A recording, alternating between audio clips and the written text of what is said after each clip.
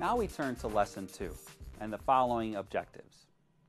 Specifically, we'll talk about the decision to keep or drop a product line. We'll talk about the decision to make or buy or outsource. And we'll talk about the decision to replace or retain equipment. Now, a few notes about the coming slides.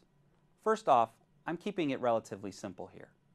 That means that I'm not bombarding you with a lot of information, just so that we can make sure that we get the fundamental concepts from each example.